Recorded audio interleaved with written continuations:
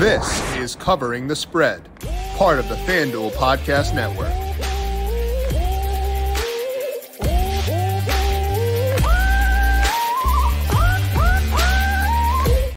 As of today, we are officially just 2 weeks away from the start of the 2024 MLB season. I was looking at the calendar for the show and realized if we're going to talk MLB futures, there aren't a lot of other slots available because we got March Madness coming up.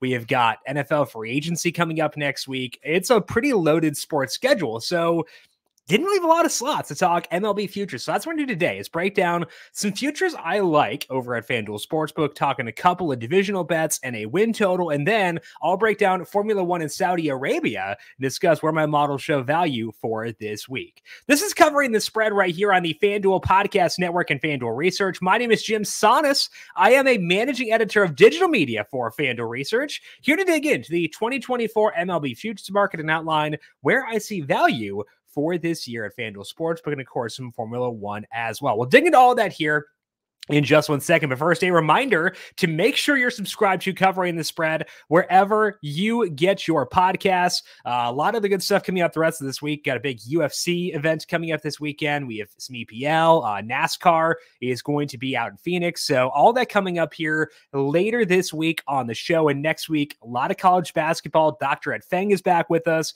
We're going to talk NFL free agency and get more college basketball conference tournament thoughts out there for you as well. So search for Covering the Spread wherever you get your podcasts. Hit subscribe, and if you like what you hear, leave us a 5-star rating as well. Don't forget the show also posted on the FanDuel YouTube page and FanDuel TV Plus. Get buckets with your first bet on FanDuel, America's #1 sportsbook, because right now new customers get $150 in bonus bets with any winning $5 bet. That's $150 if your bet wins. Bet on all your favorite players and teams with quick bets, live same-game parlays, exclusive props, and more. Just visit the FanDuel app and shoot your shot. FanDuel, official sportsbook partner of the NBA. Must be 21 plus and present in select states. First online real money wager only. $10 first deposit required. Bonus issued as non-withdrawable bonus bets that expire 7 days after receipt. See terms at sportsbook.fanduel.com.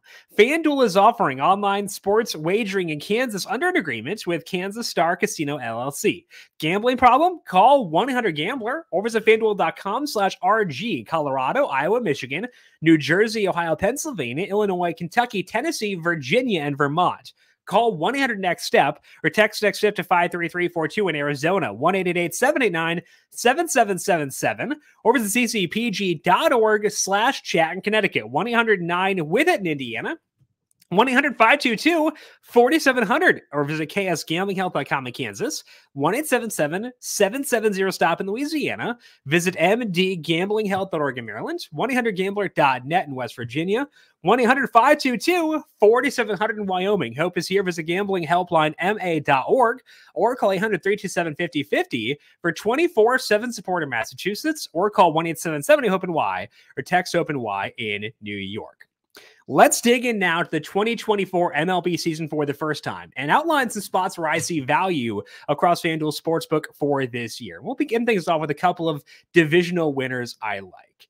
Let's talk about the AL East. It's a very tough division. Obviously, the Yankees added Juan Soto. The Orioles, surprise team last year. They've made some additions with Corbin Burns, have some more money potentially to spend under the new ownership. The Jays, a very competitive team too. That's accounted for in the odds, how tough this division is.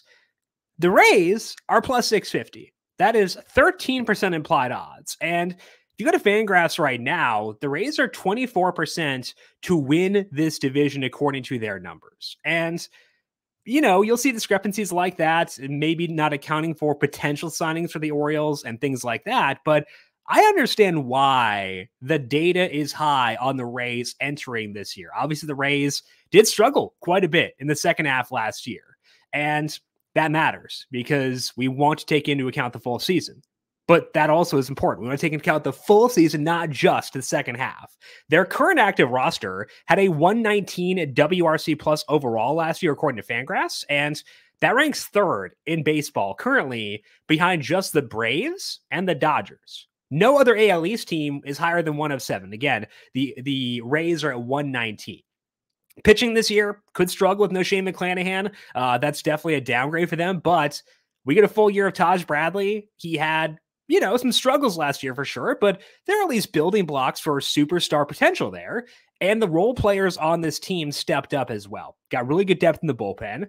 So yeah, the Rays did fade down the stretch last year, but the hot start they had, that also does matter. And when you look at their season as a whole last year, it's a pretty good indicator that this team is not an afterthought, even in a very tough division. So I think that leads to considering the Rays here plus 650 to win the AL East. Again, the implied odds there are just 13%. That's writing them off. And I'm not quite there yet. So to me, I think the Rays deserve some consideration, despite the fact that this division is tough, because I would expect that offense to thrive once again throughout this year. So the Rays plus 650, first place, I am turning. The second division that I think is intriguing is one where there's really no runaway favorite, at least by my mind. That's the NL Central, where the Cardinals are the favorites at plus 155, Cubs are 2-1, Reds 4-1, Brewers are 6-1. I think the Cardinals specifically are very vulnerable in this division. They did make some moves at the start of the offseason to address pitching, but they were not the most exciting moves by any means. And it's an underwhelming group and it's an old group. So I think that gives them volatility. And in this sense, it's not in the positive way. The offense of the Cardinals is fine. It's okay. Not a standout. So I broadly think there's no one runaway team in this division. And as a result of that, I think there could be some value elsewhere here. Don't hate the Cubs. Don't hate the Reds, but the Brewers are underrated, likely due to how bad their offense is. And the offense being bad is legitimate. They had a 92 WRC plus on their active roster last year, which ranks 26th in the league. But those numbers don't include Rhys Hoskins, who missed the entirety of last year, now signed with the Brewers.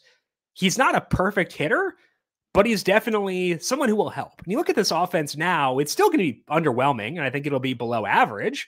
But I don't think it'll be as bad as what the current numbers say the Brewers were last year. The defense is very good. Bullpen is still what it was. Obviously, the big question beyond the offense is starting pitching. No Brandon Woodruff this year. Corbin Burns is now gone. That's a concern. And it's not a lock they get decent pitching to overcome the woes they have offensively. I think Freddie Peralta is an ace, though. Other guys just trying to bridge the gap to the bullpen.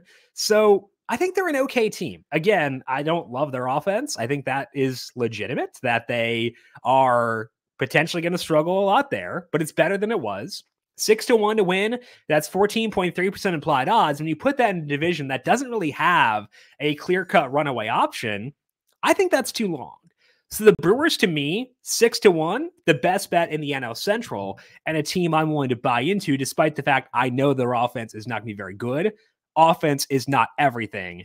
It can lead to volatility being in lower scoring games, but in this sense, volatility is a good thing. So I like the Brewers 6-1 to win the NL Central.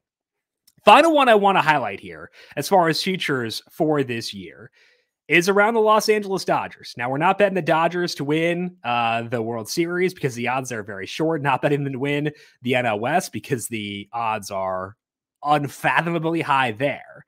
Their win total is 103.5. And the under is minus 105. It does feel bad to do this because if I bet against the Dodgers from a futures perspective, I have to root against Shohei Ohtani and Mookie Betts every single day. And I really, really don't want to do that because those are two of my favorite players in the entire league. They're a very fun team. And given their roster, it's very possible the Dodgers could sleepwalk to this number.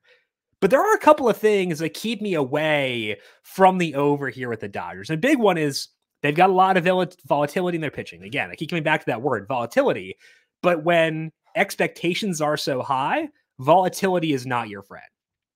Yoshinobu Yamamoto should be really fun for this team, but they also do use a different baseball in the Nippon Professional Baseball League than what they use here. We were talking with Rob Friedman, pitching ninja, about Kodai Senga last year, Senga making the same transition. And Senga in April and May walked a lot of guys, really struggled to get his groove on, but then he did get a handle on his breaking pitches and he really took off.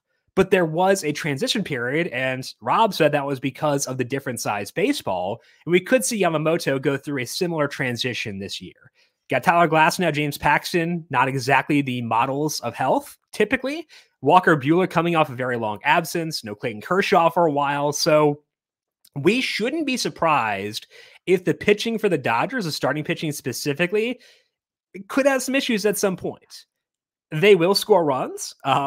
So we know that for sure. And they're going to be a fun team to watch, but 103.5 wins is a lot. That's happened 42 times in the history of Major League Baseball. So sure, the Dodgers should be the favorites. They're an awesome team who I love, but we have to also think about this team philosophically. What is their goal? Is their goal to win 104 games this year during the regular season, or is it to win a World Series? And will they take steps with their starting pitching to ensure those guys are at their peak in October? That's kind of where I'm thinking with this one as well. Their goal is to win the World Series. Their goal is not to win 104 games. So it could make me look like a total donkey to bet against the Dodgers, given how fun that roster is and how legitimately good they are. But under 103.5, minus 105, I think is the proper way to view this team right now, given the question marks around the pitching with their health, given the fact that their goal is to win the World Series and not win games during the regular season. I think that's enough to justify taking an under 103.5 at minus 105 on the Dodgers. So my three favorite MLB futures this year: Dodgers under 103.5 wins, minus 105. I like the Brewers to win the NL Central at 6-1, and I like the Rays to win the AL East at plus 650, all available right now at FanDuel Sportsbook. I did look through some player level markets. I didn't see anything that I really liked, honestly, so wound up sitting it out, sticking with just the team-wide markets.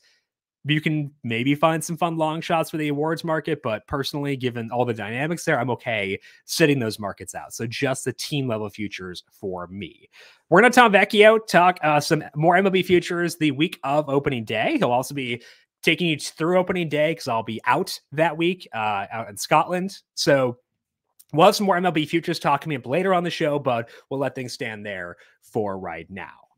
Let's talk about some Formula One out in Saudi Arabia for this week. Second race of the season for Formula One. They are in Jeddah. Max Verstappen, after his dominant win in Bahrain, is minus 490 to win this race. And that could be boring potentially. I get it for sure. But from a betting perspective, we don't have to bet outrights. And in fact, when I look at FanDuel Sportsbook's odds to win the race, I show value on literally zero drivers, including Verstappen, to win. So I can just set it out and look elsewhere. I think the value lies in the lower tier markets, and it's on two guys who really impressed me in the opening race of the year. Those two guys are Lance Stroll and Zhou Guanyu, and I think that we can buy into both those guys in a couple of different markets. Let's begin things off with Stroll, plus 750 to finish inside the top 6 for this week. And Stroll last week, underwhelmed in qualifying, didn't make it into Q3, and started the race in the mid-pack. And because he was starting mid-pack, he was involved in a pileup or a tussle on the first lap of the race, got spun in that first corner. So Stroll went from starting already in a bad position to running 19th on the first lap.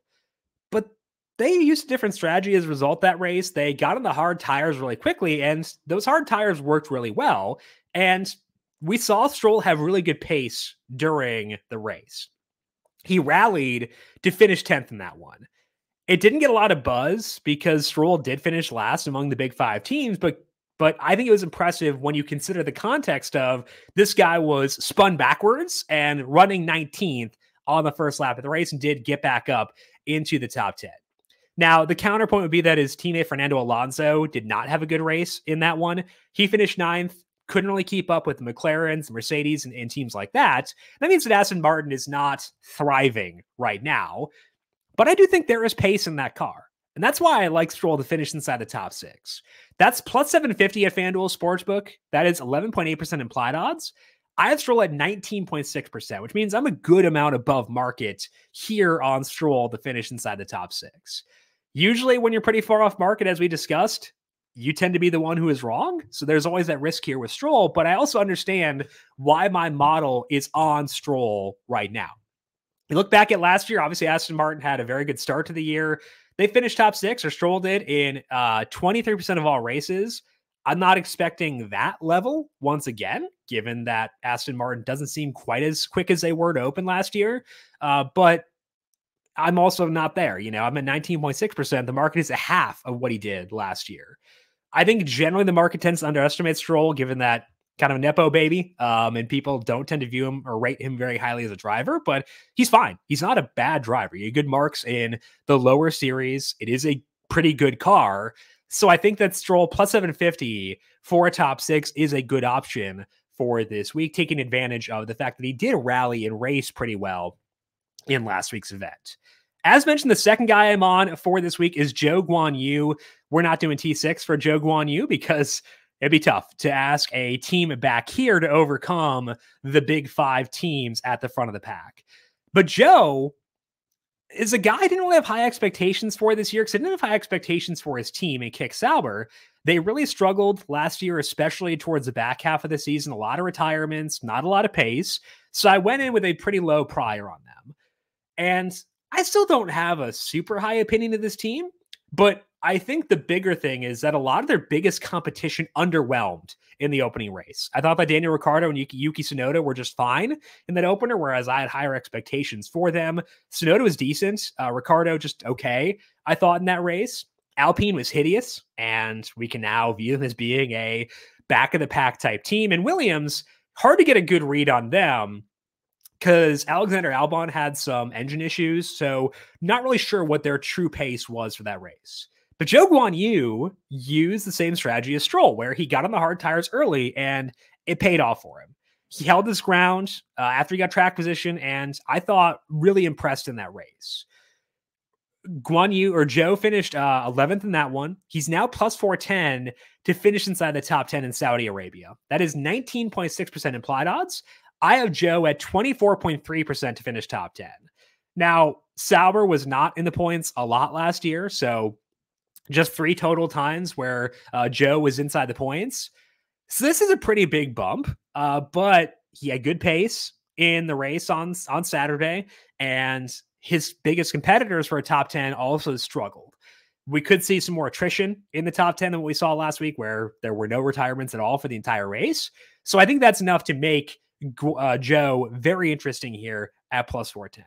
So the 2 F1 bets I like for this weekend, I like Lance Stroll top 6 at plus 750 and Zhou Guanyu top 10 at plus 410. If you want the full simulations of this race, check out FanDuel.com/research. Go to the F1 tab. You can find my full model simulations prior to practice and qualifying for this weekend's race, with FP1 occurring on Thursday. That is all that we have here for today on Covering the Spread. We are back with you once again tomorrow. A bit more racing talk in the show again. So we'll be talking NASCAR out in Phoenix. We'll also have Austin Cass on to talk about EPL Match Week 28 with a full slate there as well. To get that as it is posted, make sure you're subscribed to Covering the Spread wherever you get your podcast. Search for Covering the Spread, hit subscribe, and if you like what you hear, leave us a 5-star rating on Apple Podcasts or Spotify.